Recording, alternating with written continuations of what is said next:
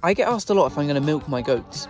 So you can milk pygmy goats, but Maya and Phoebe aren't old enough to have kids yet. However, at the start of next year, Phoebe and Maya will be old enough to have kids, so they could, in theory, be milked. But as I've never bred goats before, I want to make sure it all goes right the first year. I don't want to cause any stress by removing the kids for the parents to then be milked.